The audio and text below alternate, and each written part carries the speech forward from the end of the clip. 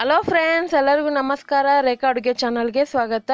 ಎಲ್ಲ ಯೂಟ್ಯೂಬ್ ವೀಕ್ಷಕರಿಗೂ ದೀಪಾವಳಿ ಹಬ್ಬದ ಆರ್ಥಿಕ ಶುಭಾಶಯಗಳು ತಿಳಿಸ್ತಾ ನಾನು ಇವತ್ತು ಹಬ್ಬ ಸ್ಪೆಷಲ್ ಆಗಿ ಡ್ರೈ ಫ್ರೂಟ್ಸ್ ಹಾಕಿ ಒಂದು ಅವಲಕ್ಕಿ ಮಿಕ್ಸರ್ ಮಾಡೋಣ ಅಂದ್ಕೊಂಡಿದ್ದೀನಿ. ನೀವು ಇದನ್ನು ತಕ್ಷಣಕ್ಕೆ ಒಂದು 10 ನಿಮಿಷಕ್ಕೆ ಮಾಡ್ಕೋಬೋದು. ಈಸಿ, ಎಲ್ಲ ಮನೇಲಿರೋಂಥ ಐಟಮೇ, ಸಿಂಪಲಾಗಿ ಆಗುತ್ತೆ. ಇದಕ್ಕೆ ಬೇಕಾಗುವ ಸಾಮಗ್ರಿಗಳು ನೋಡೋಣ. ಇಲ್ಲಿ ಒಂದು ಅರ್ಧ ಕಪ್ ಆಗೋಷ್ಟು ನಾನು ಗಟ್ಟಿ ಅವಲಕ್ಕಿ ತಗೊಂಡಿದ್ದೀನಿ. ಇಲ್ಲಿ ಒಂದು 1/4 ಕಪ್ ಆಗೋಷ್ಟು ಪೇಪರ್ ಅವಲಕ್ಕಿ ತಗೊಂಡಿದ್ದೀನಿ. ಸೊ ನೀವು ಯಾವುದಿದೆ ಅದರಲ್ಲಿ ಮಾಡ್ಕೋಬೋದು. ನಾನು 2 ಯೂಸ್ ಮಾಡ್ತಾಯಿದ್ದೀನಿ.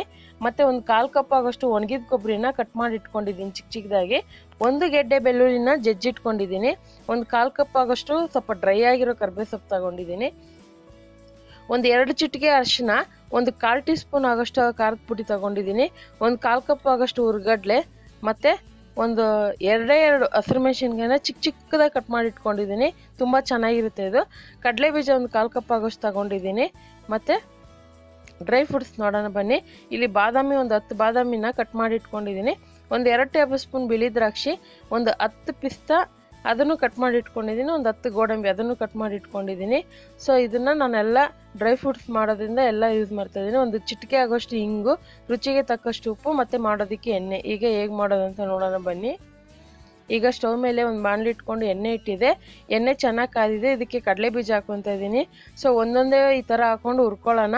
ನೀವು ಡೈರೆಕ್ಟಾಗಿ ಬಾಣಲೆಯಲ್ಲಿ ಹಾಕೋಬೋದು. ಅದೇ ತೆಗಿಯೋವಾಗ ಒಂದೊಂದು ಕ್ರಿಸ್ಪಿ ಇರುತ್ತೆ, ಒಂದೊಂದು ಸೀದೋಗ್ಬಿಡುತ್ತೆ. ಈ ಥರ ನೀವು ಜಲ್ಡಿನಲ್ಲಿ ಹಾಕ್ಕೊಂಡ್ರೆ ಎಲ್ಲ ಒಂದೇ ಸಮ ಫ್ರೈ ಆಗಿರುತ್ತೆ.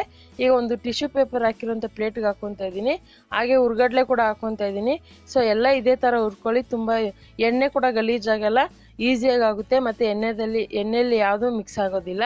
ಇವಾಗೆಲ್ಲ ಒಂದೊಂದೇ ಹುರ್ಕೊತಾ ಇದ್ದೀನಿ. ಸೊ ಈ ಥರ ಒಂದು ರೆಸಿಪಿನ ನೀವು ಎಲ್ಲಾದರೂ ಟ್ರಿಪ್ಪಿಗೆ ಹೋದಾಗ ಕೂಡ ಮಾಡಿ ಎತ್ಕೊಂಡು ಹೋಗ್ಬೋದು ಹೊರಗಡೆಗೆ, ಸ್ನ್ಯಾಕ್ಸ್ ಥರ. ಮತ್ತು ಇದಕ್ಕೆ ಒಣಗಿದ ಕೊಬ್ಬರಿ ಹಾಕ್ಕೊತಾ ಇದ್ದೀನಿ. ಒಣಗಿದ ಕೊಬ್ಬರಿ ಈ ಥರ ಫ್ರೈ ಮಾಡಿ ಹಾಕಿ ಮಿಕ್ಸರಲ್ಲಿ ತುಂಬ ಟೇಸ್ಟಾಗಿರುತ್ತೆ. ಸೊ ಅದರಲ್ಲೂ ನೀವು ಇದ್ರ ಜೊತೆಗೆ ಡಿಫ್ರೆಂಟಾಗಿ ಮಿಕ್ಸರ್ಗಳು ಯೂಸ್ ಮಾಡ್ಬೋದು. ಇಲ್ಲಾಂದರೆ ಖಾರ ಬೂಂದಿ ಕೂಡ ಹೇಗೆ ಮಾಡೋದಂತ ನಾನು ಅಪ್ಲೋಡ್ ಮಾಡಿದ್ದೀನಿ, ಅದು ಕೂಡ ಮಾಡಿ ಮಿಕ್ಸ್ ಮಾಡಿ ಇಟ್ಕೋಬೋದು. ಈಗ ಕೊಬ್ಬರಿ ಕೂಡ ಫ್ರೈ ಮಾಡಿ ಎತ್ತಿಟ್ಕೊತಾ ಇದ್ದೀನಿ. ಸೊ ನೋಡ್ತಾ ಇರ್ಬೋದು, ಎಣ್ಣೆಲಿ ಬಿದ್ದೋದ್ರೆ ಅದೇ ಸೀದೋಗ್ಬಿಡುತ್ತೆ. ಅದಕ್ಕೋಸ್ಕರನೇ ಈ ಥರ ಯೂಸ್ ಮಾಡೋದು. ಈಗ ಡ್ರೈ ಫ್ರೂಟ್ಸ್ ಹಾಕ್ಕೊತಾ ಇದ್ದೀನಿ. ಇದನ್ನು ಅಷ್ಟೇ, ನಿಮ್ಗೆ ಇನ್ನೂ ತುಪ್ಪದ ಫ್ಲೇವರ್ ಬೇಕಂದರೆ ತುಪ್ಪದಲ್ಲಿ ಕೂಡ ಹುರಿದ್ಬಿಟ್ಟು ಮಿಕ್ಸ್ ಮಾಡ್ಕೋಬೋದು. ಸೊ ನಾನು ಯೂಸ್ ಮಾಡ್ತಾಯಿಲ್ಲ, ಎಣ್ಣೆಯಲ್ಲೇ ಮಾಡ್ತಾಯಿದ್ದೀನಿ. ಅದು ಕೂಡ ಚೆನ್ನಾಗಿರುತ್ತೆ ತುಪ್ಪದಲ್ಲಿ ಫ್ರೈ ಮಾಡಿ ಹಾಕಿದ್ರೆ ಮಿಕ್ಸರ್ಗೆ. ಸೊ ಇದೆಲ್ಲ ಚೆನ್ನಾಗಿ ಹುರಿದು ದ್ರಾಕ್ಷಿ ಎಲ್ಲ ಉಬ್ಬಿ ಬಂದಿದೆ. ಸೊ ಈ ಥರನೇ ಫ್ರೈ ಮಾಡ್ಕೋಬೇಕು. ಜಾಸ್ತಿ ಗೋಲ್ಡನ್ ಕಲರ್ ಬರೋವರೆಗೂ ಮಾಡ್ಕೋಬೇಡಿ ಡ್ರೈ ಫ್ರೂಟ್ಸ್ನ. ಸೊ ಟೇಸ್ಟ್ ಡಿಫ್ರೆಂಟ್ ಬಂದ್ಬಿಡುತ್ತೆ.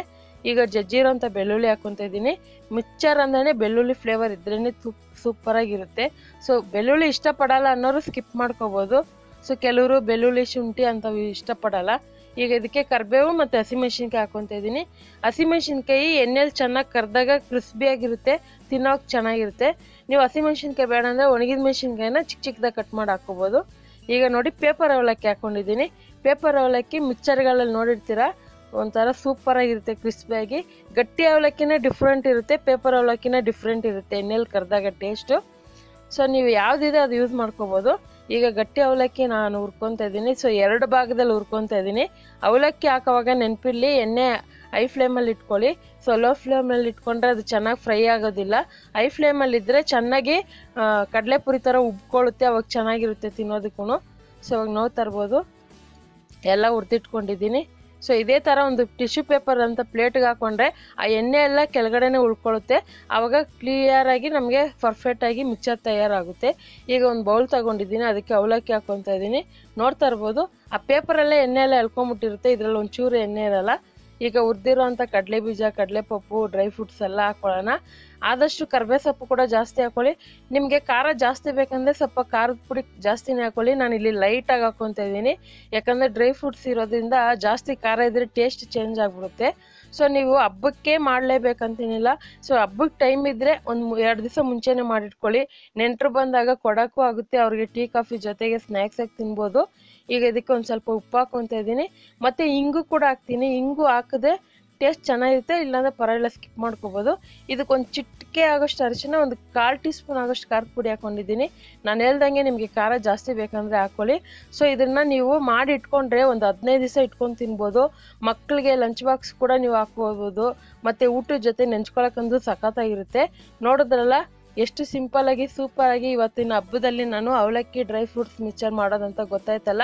ಖಂಡಿತ ರೆಸಿಪಿ ಇಷ್ಟ ಆಗಿದೆ ಅಂದ್ಕೊತೀನಿ. ಇಷ್ಟ ಆಗಿದ್ರೆ ಟ್ರೈ ಮಾಡಿ ಯಾವಾಗಾದರೂ ಟೈಮ್ ಇದ್ದಾಗ.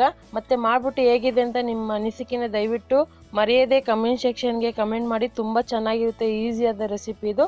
ಮತ್ತಷ್ಟು ಈಸಿ ರೆಸಿಪಿಗೋಸ್ಕರ ರೇಖಾ ಅಡುಗೆ ಚಾನಲ್ನ ಸಬ್ಸ್ಕ್ರೈಬ್ ಮಾಡಿ, ಶೇರ್ ಮಾಡಿ, ಲೈಕ್ ಮಾಡಿ. ಈ ವಿಡಿಯೋ ನೋಡಿದ್ದಕ್ಕಾಗಿ ಎಲ್ಲರಿಗೂ ಧನ್ಯವಾದಗಳು.